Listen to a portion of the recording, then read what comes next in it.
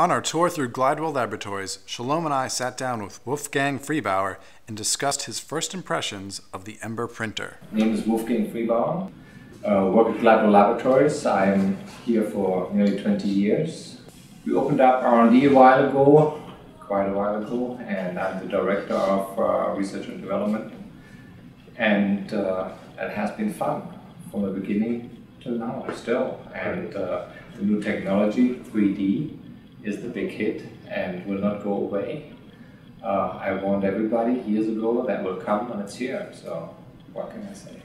When Steve came with the idea of buying the first one, there was a little shock to it. Little tiny machine, you know, what can it do? And I think the experience turned out very positive, as you can tell, 20 pieces now. Actually a very positive experience for that little machine that turned out to be a big help in many ways, as you have seen in the departments. So no, it works for us, definitely. And it's not the end of it, you know, so there's more.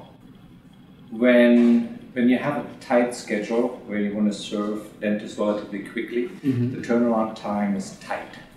So instead of waiting for a large machine to finish the job, smaller machines have proven to be a good solution.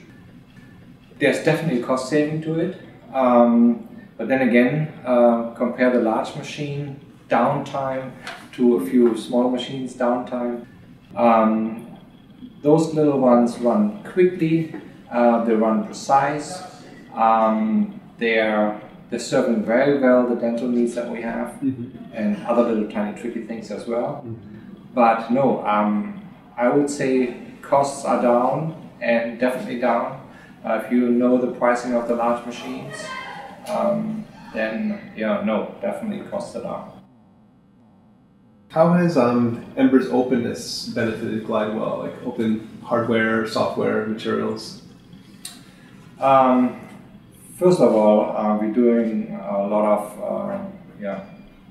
we use internal connections, via connections to feed the machines, and using a USB stick and have people running around and feeding machines is just a no-go. So working with you guys have been excellent.